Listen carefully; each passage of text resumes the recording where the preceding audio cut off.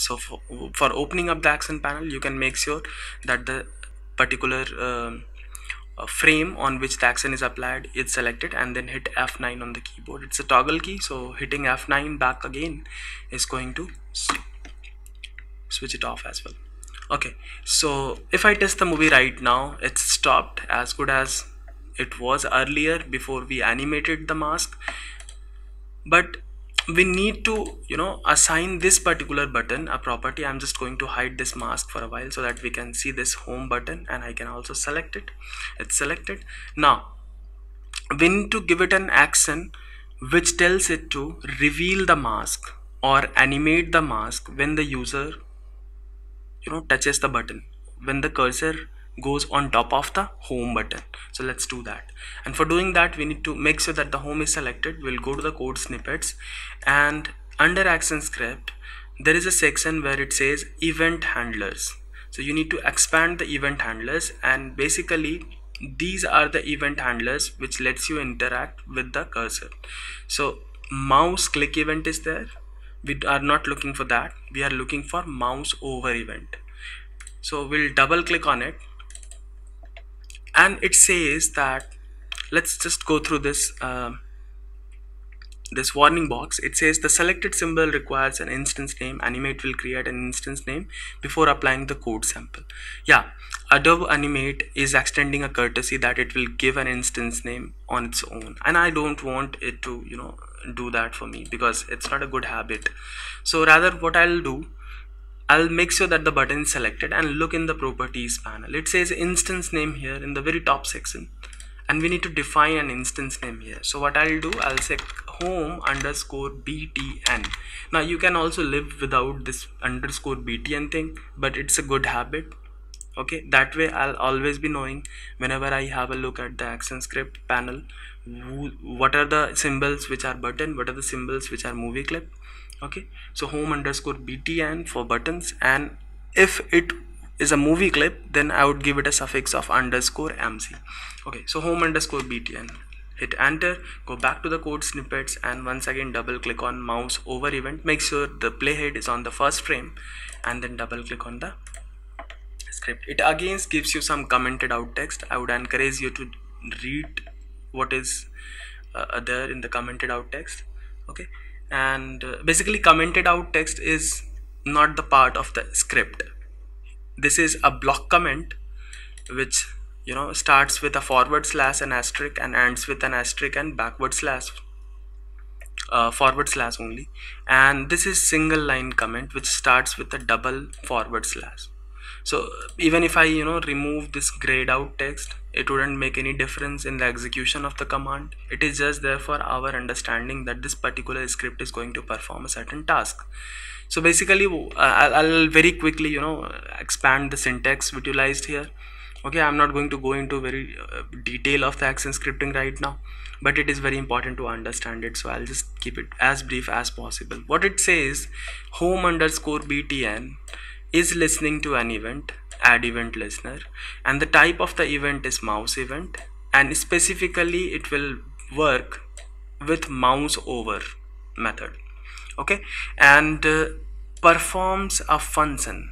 When this criteria is met, home underscore btn is listening to an event, and the type of the event is mouse event, and specifically it listens to the mouse over method and performs a function. Now this function is defined below that. Function, the same name is utilized here, and the function is also an event which is mouse event and returns no value, void. Of course it's not going to return any value, and it's going to trace moused over.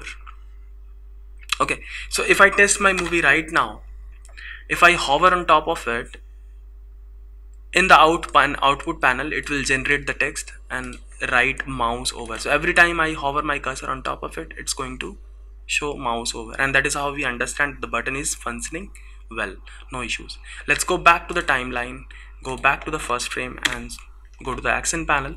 And here I don't want it to trace anything. Basically what I want it to do actually is to play the timeline, play the current timeline. So I'll just need to write play play, open and close parenthesis, and end it with a semicolon. Now what this command does, like the command stop stops the timeline where it is given, this play command plays the timeline, the current timeline. So whenever the user hovers on top of this button, the timeline will start playing, and the timeline happens to be at the first frame here at this point of time, so it will start playing. And if it starts playing, let me lock it. The mask is only visible when it is both the layers are locked actually. So if it starts playing, this is what I should expect. So let's test the movie, and again I'm telling you, we will again end up having some trouble, and we will sort that trouble as we go along the process. So control enter. If I hover on top of it, the animation will play, but this is not stopping where I want it to stop. After it plays, it starts, it plays till that point, it's fine. But what actually is happening, Flash has a tendency of looping its timeline. So when the cursor reaches on top of this, it starts with the first frame, goes till the last frame, and then again loops back and then reads that stop command and it stops here. This is not what I want. I want it to stop at the last frame, right? This is what I want. So what I'll do, I'll break this keyframe into a separate blank keyframe by hitting F7 on the keyboard. Okay, now this span is discontinued on the 14th frame, and on the 15th frame I have a separate blank keyframe, and here I'm going to go with an script which tells the timeline to stop. So stop at this frame. Let's close it. So here I have given just the stop command, so it should behave also in the similar fashion. Let's test the movie. Now the animation plays and stops at the last frame and gives us access to the buttons. Now there is a problem. The third problem here is it expands, and this is fine, but if I go out of it, it's not retracting back, it's not resetting it back to the first frame. Now if I once again go to the home button, it will retract. Now let's understand what is happening here. Okay, so let's understand what is happening here. Okay, fine. So right now the timeline is on the first frame. I'll switch it back to the first frame. The moment my cursor goes on top of this, it starts playing from here and stops here because there is a stop command there. Now if again I hover on top of it, what command have we given on this is to play the current timeline. The moment I hover on top of it, once again it plays from here, goes back to the first frame, resets everything back, and then stop at the first frame. Now this is the problem we have at hand, and this is not how we want it to function. If I go out from here, it should retract on its own. That's the case. So what we will do here, we will use a cheat. We will make an invisible button surrounding this entire set of buttons, an invisible button, and the moment my cursor touches that button, it should reset the timeline back to the first frame, and our job will be done.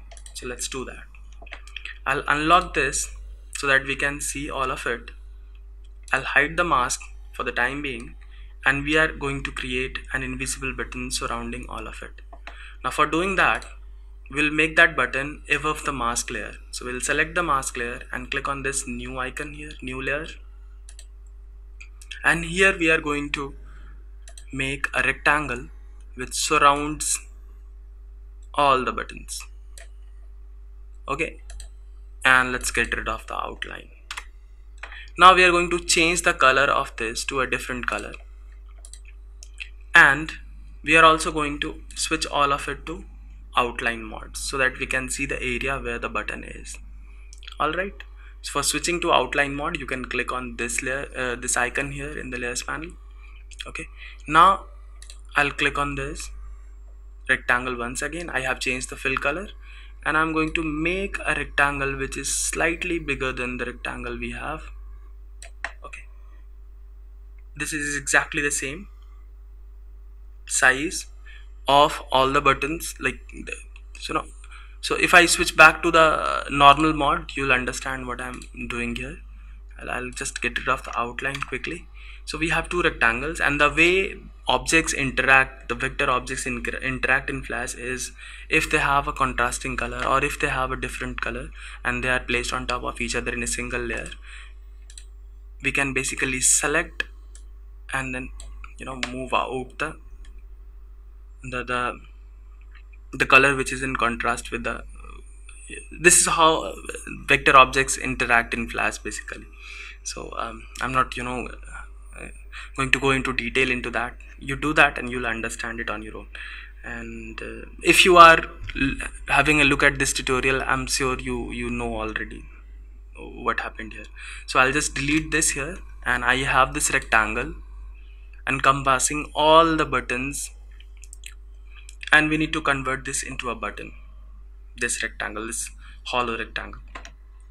So we'll select it and say F8 on the keyboard, and let's give it a name, retract, and change it into a button. Say OK, and here we are going to utilize the hit stage of the button. Let's first script it. So we will select the button. Okay, go to the code snippets, and what I want it to do is to basically associate itself with an mouse over event. Oh, before we need to give it an instance name, we forgot that. So let's click here and retract underscore btn, double click on it. Flash automatically writes the script for us, and basically here we want to change the statement from trace to go to and with capital A, play with capital P, and when it turns blue you will know that you have typed it right. So go to and no, sorry, not play, go to and stop with capital S, and inside the parenthesis we will type 1, which is the frame number where I want it to go and stop. So basically retract button listens to an event, that event is mouse over event, and performs this function which tells the timeline to go to and stop at first frame. Perfect. So let's test the movie and then see it for ourselves whether it is working or not. So if I go here, the drop down menu plays fine, I can access all the buttons, and if I go out, the cursor is going to touch no matter from which direction I am going out. The cursor is going to touch it and it will retract back. The only problem here at hand is making this invisible, and we can do it very simply just by going inside the button and dragging this up stage all the way down to the hit stage. So hit basically defines the threshold of the button but is not a visible state. So let's come back, and hit is represented by this turquoise blue color here, which symbolizes transparency in Flash. So if I say Control Enter, we will not see that blue bounding box around the navigation we have built, and we can access all the buttons and we can come out of it exactly how I wanted, exactly what we wanted it to be. And as I promised in the beginning of the tutorial, now you know how to make a drop down navigation. Let's go back to the scene 1 and see what we have done, and I can place it anywhere in my navigation, anywhere I want, and it will work just fine. Alright, so that would be all for this tutorial. Thank you very much for sticking till the end of this video, and I hope you have really learned something here.